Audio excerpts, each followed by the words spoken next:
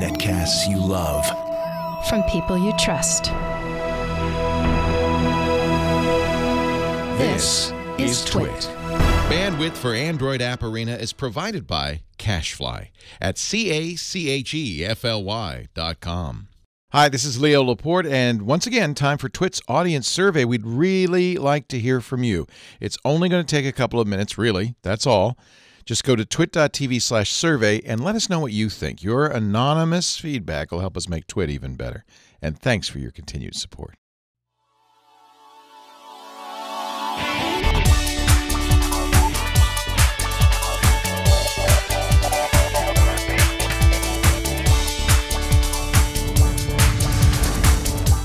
This is Android App Arena, episode 134 for Wednesday, January 25th, 2017. Notifications Management.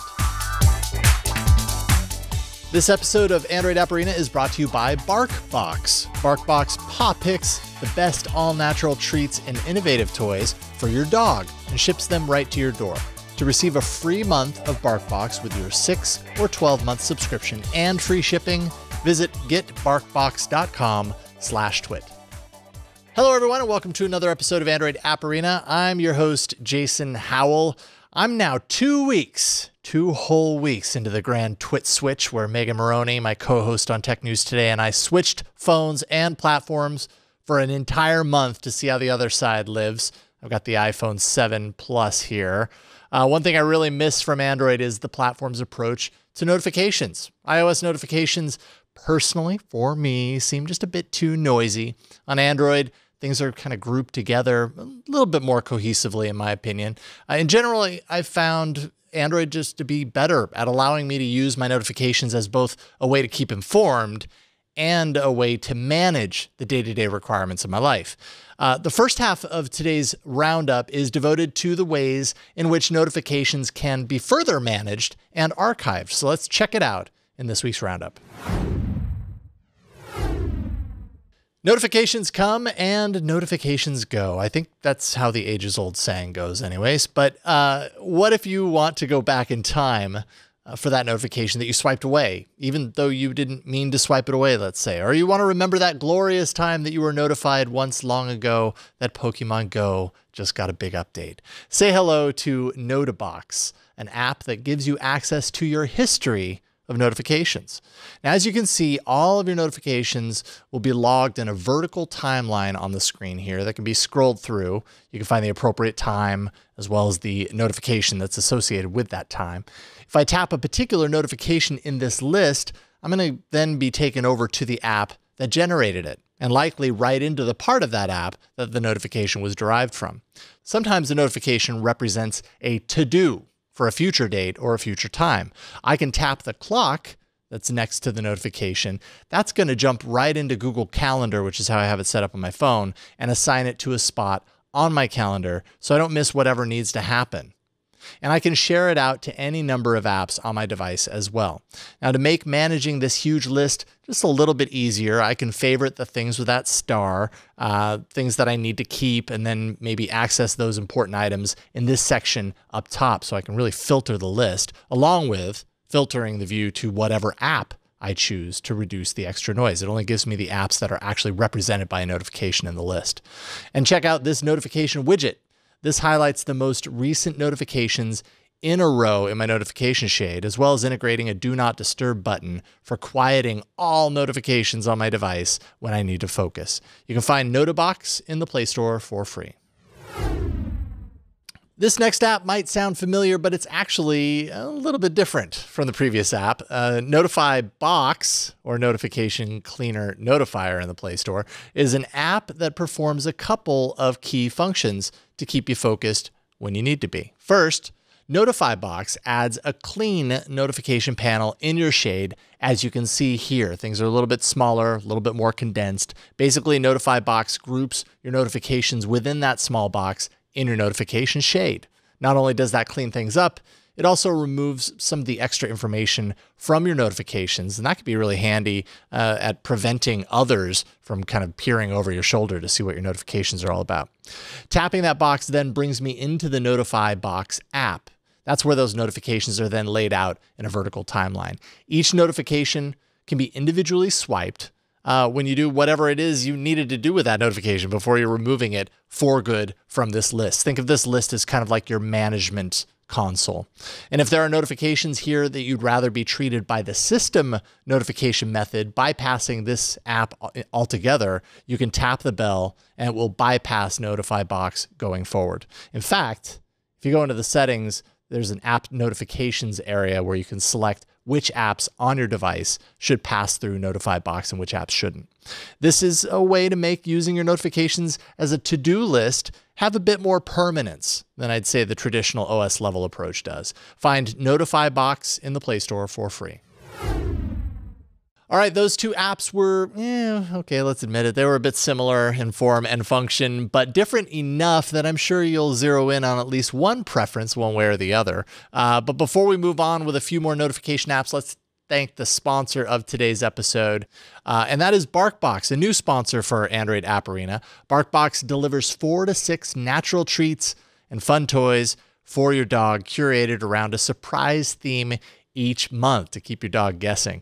Barkbox paw picks the best all-natural treats, innovative toys, all sorts of little treats for your dog to match your dog's unique needs, including allergies, as well as heavy chewer preferences, because not all dogs are created equal, as you know.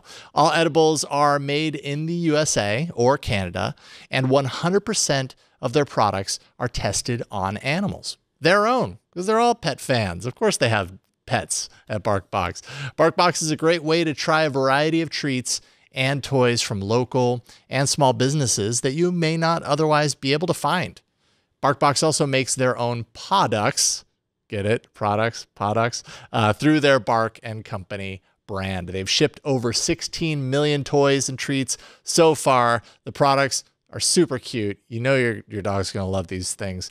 Getting started also is very easy. You can choose your dog size. They're small and cute. That's up to 20 pounds.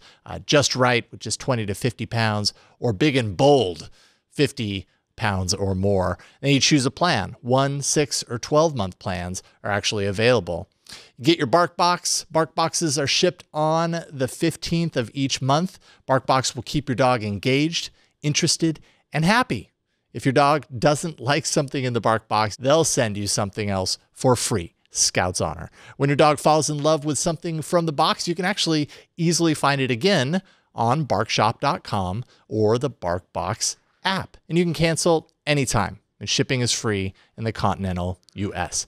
Give your dog the joy of 1,000,000 belly scratches. Get 1 month free and free shipping with your 6 or 12-month subscription by visiting getbarkbox.com/twit.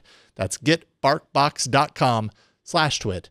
And we thank Barkbox for their support of Android App Arena. All right, the second part of the roundup today has to do with managing what can sometimes be a little annoying. Notification alerts when you're already busy doing other things. Let's take a look. When you're staring at your phone, or I don't know, better yet, actually using it, why would you just be staring at your phone? Anyways, one might think that being buzzed with every single notification that comes through is rather unnecessary. After all, you're already looking at the screen, so you probably already know. An app called Dingless allows you to adjust 2 simple settings that will trim the notification fat, so to speak, but only while your device is in your hands and in use, at least with the first function here. When you open the app, you get this very simple settings screen. The top setting is while screen on. When this is active, any notifications that come through while your screen is actually on, as it says, in other words, you're actually using the phone, no notification buzzes or sounds will ring out into the night. So when you're using your phone, you're not going to hear any of that annoying stuff. The second you set your phone down and the screen turns off, those buzzes and those sounds will be restored. So you'll be sure not to miss any of those important notifications when the screen's off. Now, second, the in rest mode option tackles what happens when the screen is off. This feature works along with the alerts control time setting that you can find in the settings to group any notification buzzes together into a single buzz or chime within the time that you specify. So for example, all notifications received within the 60 seconds I just set this to will all be included inside a single notification ring, because Nothing's worse than that person that uses SMS like it's email and you get 10 dings in a row. I know you know who that person is. Find Dingless in the Play Store for free.